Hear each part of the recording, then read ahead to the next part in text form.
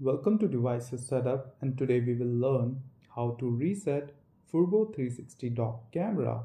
So you will need to reset your camera in case it is not working as it is supposed to or is not connecting to the internet.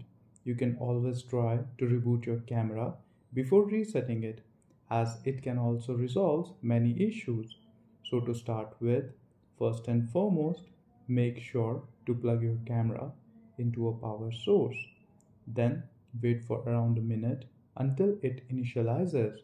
Then using a pin or paper clip, push the reset hole present on the back side of the Furbo 360 dock camera for around 20 seconds or until the LED on it changes its color. After this, release the pin and let the camera reboot. Once you see a green light again, then you can start its setup again. Next, we will also need to remove this camera from the app. So open the Furbo app and tap on the menu option on the bottom right hand side.